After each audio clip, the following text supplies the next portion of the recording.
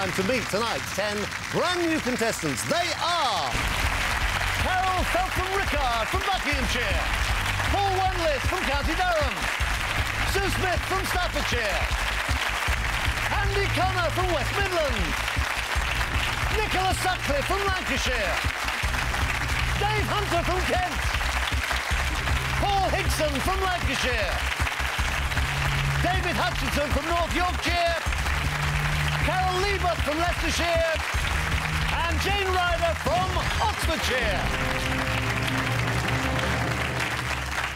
Right, that's your 10 for tonight. Fastest finger first, then. Whoever puts the 4 answers in the correct order in the fastest time is the first to play for a possible £1 million. Audience, no calling out, please. They need to concentrate. Right. Here comes the first question. Starting with the earliest, put these winners of the Olympic 100 metres in order. Harold Abrahams, Alan Wells, Linford Christie, Jesse Owens.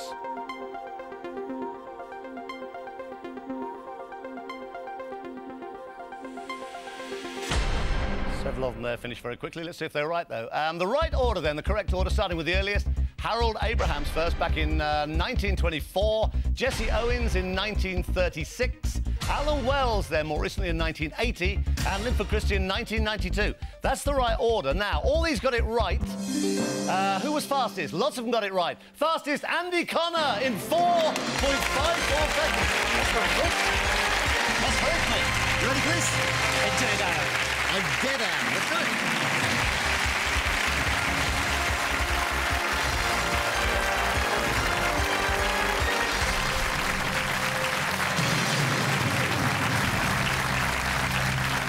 This is Andy Connor, private tutor from Birmingham, up there in the audience, looking very proud. Is his dad, Bob, who retires next April and wouldn't mind a nice retirement prezi. If Andy won a lot of money tonight, he says he'd like to buy a Basset hound and call it Turbo. I've no idea. The only thing is he says he'd have to move into a bigger house to keep Turbo in. And Andy lives almost entirely on pizzas. And if he was Prime Minister for the day, the first thing he'd do is give everyone a free margarita pizza. Well, that's a big vote catcher, isn't it? Not everybody likes pizzas, Andy. I'd enjoy mine. Eh? I'd enjoy mine. You'd insure it? Enjoy it. Oh, enjoy it. I thought you said insure it. I'm so sorry. And you're also... No, I couldn't help, as we went to get you on, you were doing things with your laces. Yeah, that's a superstition. I tie my laces incessantly when I'm nervous. Are you nervous now? Slightly, yes. But you've got your laces... Now, what have you done? You've got your laces done up, undone, what's... Done up. They're done up? Yeah. And if you get a question right, you undo them? How does it work, Andy? It's untie them and tie them up again, even if they don't need it. Right, OK. It's a new system. Nobody's tried this before.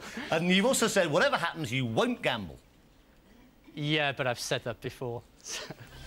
OK, well, simple enough. It sounds simple enough when you say it. 15 questions, £1 million. We seem to be getting closer, but nobody's quite got there yet. And he's got 3 brand new lifelines. He's got 50-50.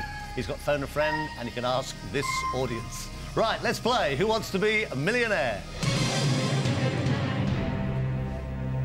OK, Andy, you got your shoelaces nice and tight. Have a look at question number 1 for £100. Here it is. Which of these is the title of a top 10 hit for Simply Red?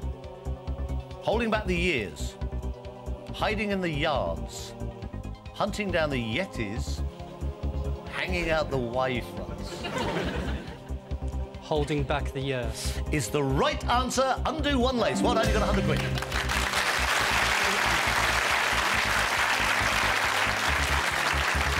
OK, have a look at question number 2 for £200. Here it comes. You've got all 3 lifelines. Take your time, use a lifeline if you need to. This is worth £200. What title is given to the person in charge of a prison? Matron, Vice-Chancellor, Governor, or Headmistress? Governor. Not matron. Positive? Yes. You're very definite on your answers, aren't you? So far. So far. OK, it's right. You've got £200.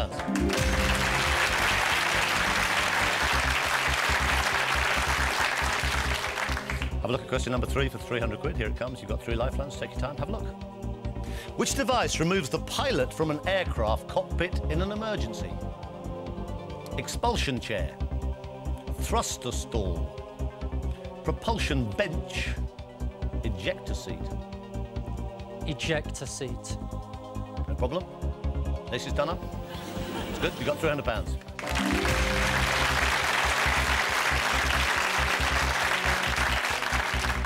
look at number 4. It's worth £500. Just be aware you've got those lifelines. You haven't needed them yet at all. Question number 4. You're 12 away from £1 million. This is worth £500. Here it is. In which cartoon series was the cry, "Yabba dabba doo," often heard? Wacky Races, The Flintstones, Scooby-Doo, Top Cat? The Flintstones. Is the right answer. You got £500.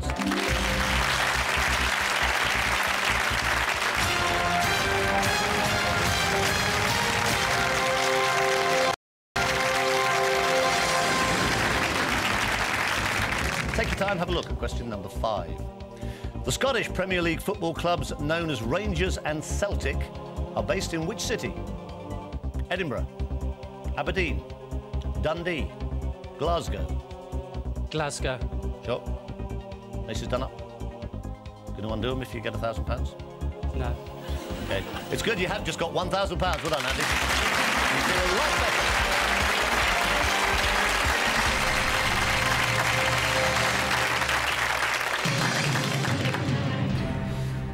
OK, have a gargle. You got £1,000. You got 5 out of 5 so far, no problem. You're 10 away from £1 million. You're right. How are you feeling? Better, slightly better. A lot better. You got £1,000 guaranteed. You've got all 3 lifelines. Have a look at number 6. You won't gamble, but we'll see. Which legendary couple are said to be buried at Glastonbury in Somerset? Darby and Joan, Robin and Marion, Arthur and Guinevere, Antony and Cleopatra? Legendary couple said to be buried at Glastonbury down in Somerset. Darby and Joan, Robin and Marion, Arthur and Guinevere, Antony and Cleopatra. It's worth £2,000. Arthur and Guinevere. Are you sure? Yeah. Final answer? Yeah. You've just won £2,000.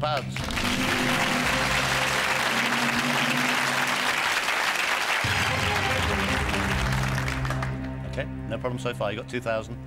You've still got 3 lifelines. You haven't needed any yet. Question number 7 is worth £4,000. Take your time, Andy. Have a look at it. Here it is. John Boyd Dunlop is associated with the development of which of these? John Boyd Dunlop. Miner's safety lamp, pneumatic tyre, jet engine, hovercraft? Pneumatic tyre. Not hovercraft. Sure? Not gambling, are you? Not yet. £4,000. You going to play? Yes.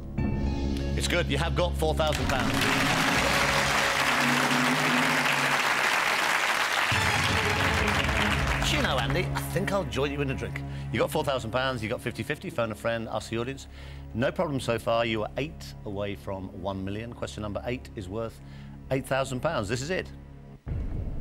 Which of these is a nickname for the flag of the United States of America? Old Pretender, Old Dutch, Old Harry, Old Glory?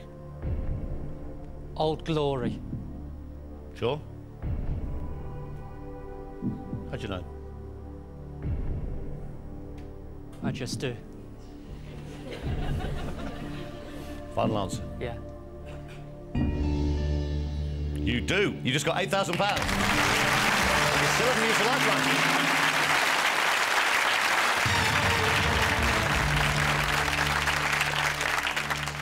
How are you feeling now?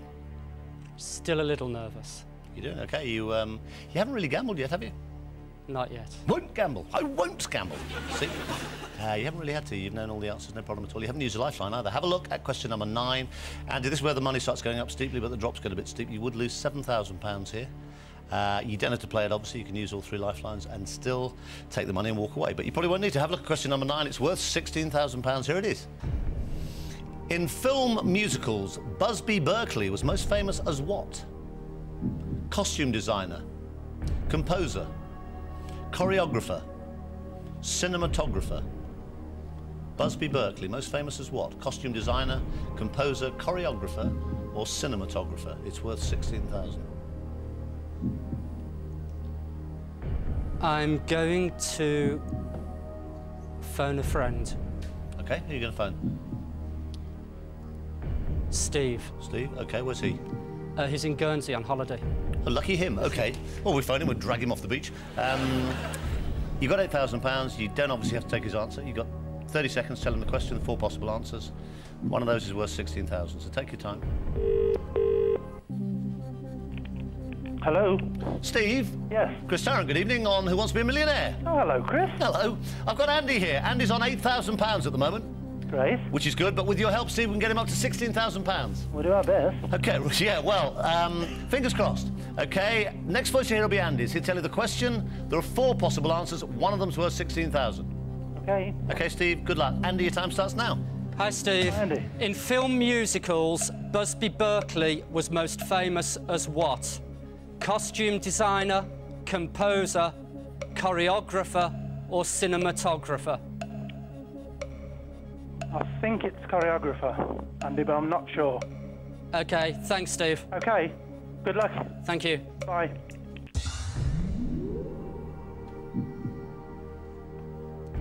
$50-50, please, Chris. OK. Computer, take away 2 wrong answers. Leave Andy the right answer and the 1 remaining wrong answer.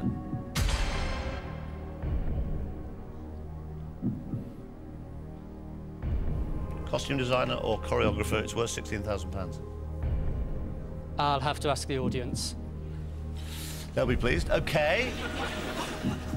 Audience on your keypads, please. There are only 2 possibilities. This is the question. In film musicals, Busby Berkeley was most famous as what? A or C? All vote now.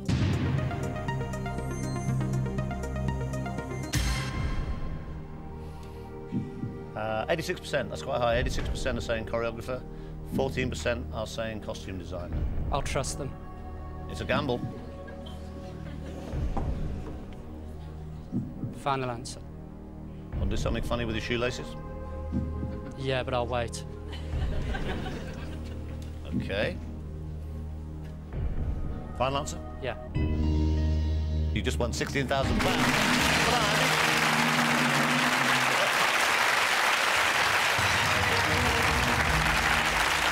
done, Andy.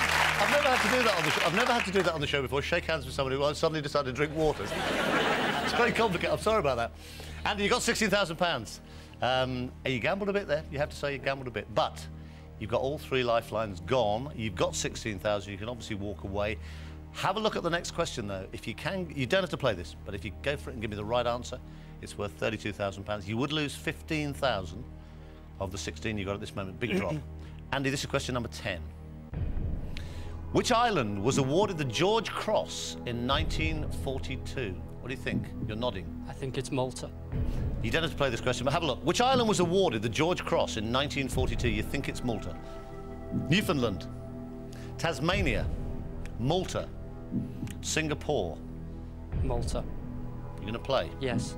Final answer? Yes.